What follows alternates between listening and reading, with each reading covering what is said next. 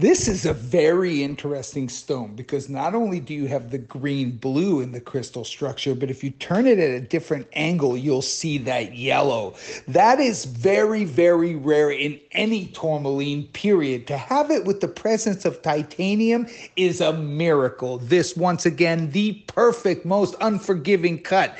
The Cap Florence cut, total weight coming in at 10.32 carats, almost a carat of deep flawless diamond with the chevron running down the shank there. It is remarkable. But that color is something that we did not get a lot of out of this deposit. So if you like to collect all the different colors of the titanium, this is one that I think is maybe one or two pieces only that I saw that had this ability to have not only the blue, green, but yellow within the same crystal. It's very rare to find that in tourmaline period, but to find it with titanium is crazy.